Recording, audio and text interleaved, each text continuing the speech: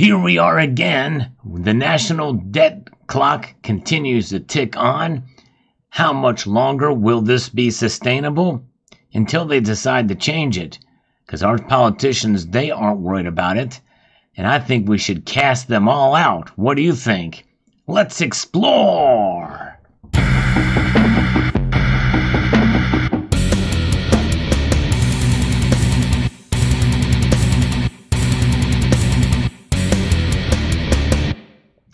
Casting them out, the money changers, that is a message that I think most of us would agree with regards to our politicians. Although, what were they being cast out of?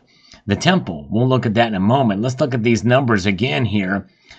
Something's got to give at some point in time. This will only be sustainable as long as people have faith in this, the dollar.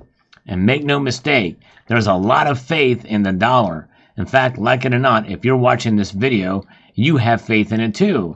If you're from the United States, and by the way, if you live in a country that transacts with the dollar or has it as part of their foreign exchange reserves, you have faith in it too. It's just a fact of life. Dollars are here to stay until they aren't being seen as a faithful and a consistent store of value. We know that they're a store of value that's losing, but losing at a rate that's acceptable to most of us these days. As long as our wages keep up, we're okay with inflation, but they're not. So people are hurting and suffering, but nonetheless, that does not mean that they don't want dollars. They just want more of them. That's the difference. Until there's a paradigm shift of thinking away from these dollars, that dollar sign, the dollar is here to stay. But nonetheless, these dollars are important, and their expenditure is important because it leads to deficit spending, which leads to this huge number that keeps increasing at an alarming rate. So what's going on? Well, the money changers, essentially in a sense, are politicians, and that's the message that the debt clock people are giving to us right now.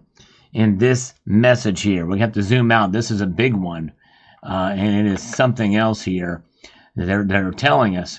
What do we have here?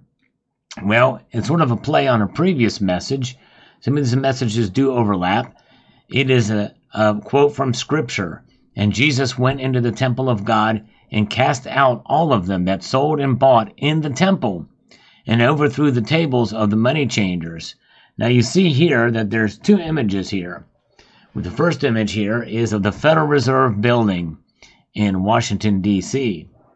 And you can see there that on that building there is overlaid on top of it the seal of the Federal Reserve. So this is just showing us that it is indeed the Federal Reserve System. And it seems like that they have built this temple.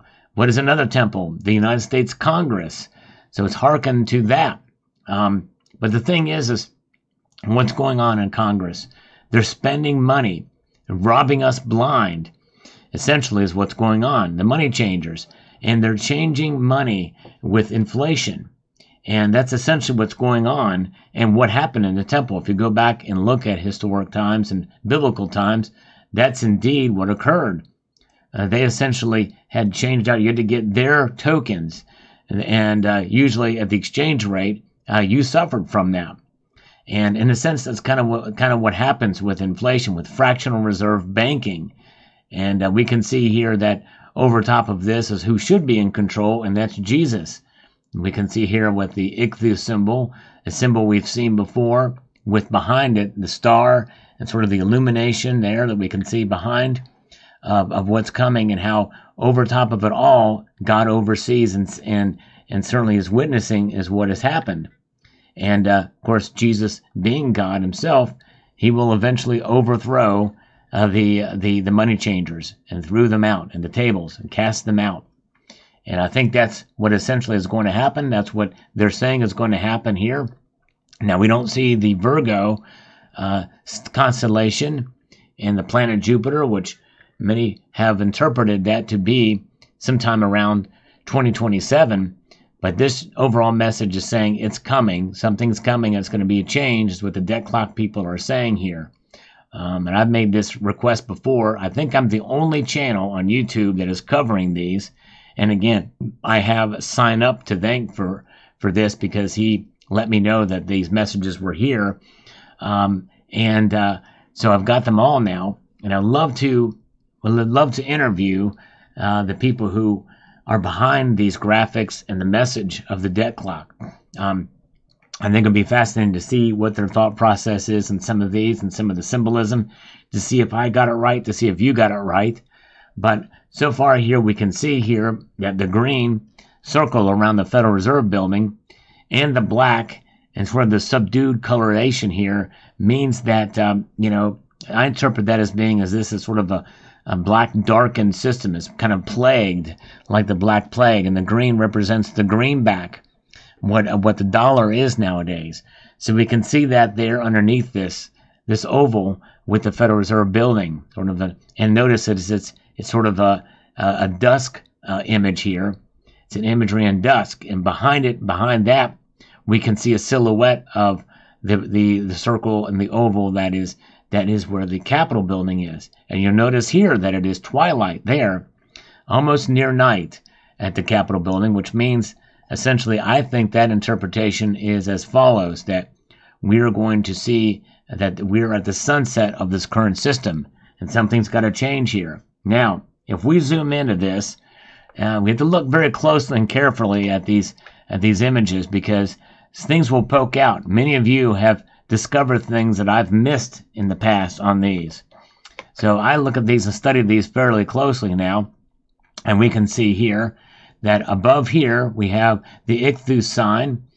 We have the illumination there, which I think is the glory in God, the glory of God, the rainbow, the promise that he will never flood the earth again, is an interpretation of this. Looking down at the Capitol building, and look over here what we see to the right, on the right-hand side here. The sun is setting in the west, and in the east comes this figure, this apparition. Is this an angel? Is this an angel of God? Well, we'll get to zoom in a little bit more closer to see if we can make this out. I'm not sure. I think it is. It looks to be an angel of God. You don't have to kind of look closely at this and zoom in to see it. Look at this figure here. But although it looks like it's a statue with a winged standing on top of something here, not in flight.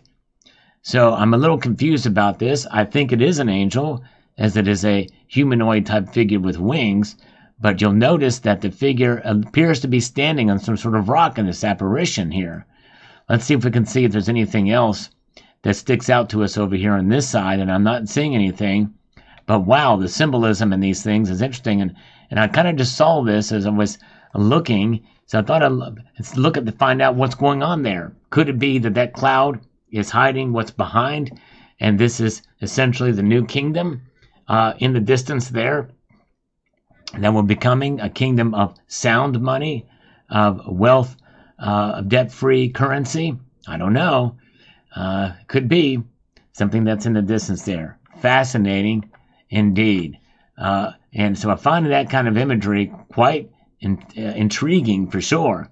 But I think there is meaning to these images being, at dusk, at the beginning of dusk, and at twilight here, especially very close to night as the sun is going down, falling there in the east. And it's a cloudy system over there in the background there. Storm is ahead coming. But in the end, God is in control, and I think that's what the message, the overall message here is. So another take on the money changers thing here. Very, very interesting message indeed. So let me know what your thoughts are. Is there anything that I missed in this? Do you have any other ideas of what could be? Now, this is the latest video in interpretation of the debt clock. I'm going to try to do these as often as I can. There may be times where I may not be able to capture them right on time. I'll try to, if I can, I'll try to go back and get the others if I can, but there will be times where I won't be able to get them all. So far, I've been able to keep up with them.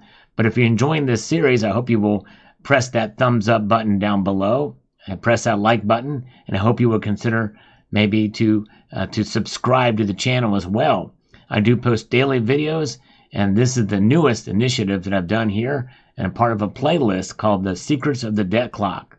So I hope you enjoyed this video. I'd like to extend a multitude of gratitude to each and every one of you for taking the time to watch, and to encourage you to please rate, share, comment, and subscribe.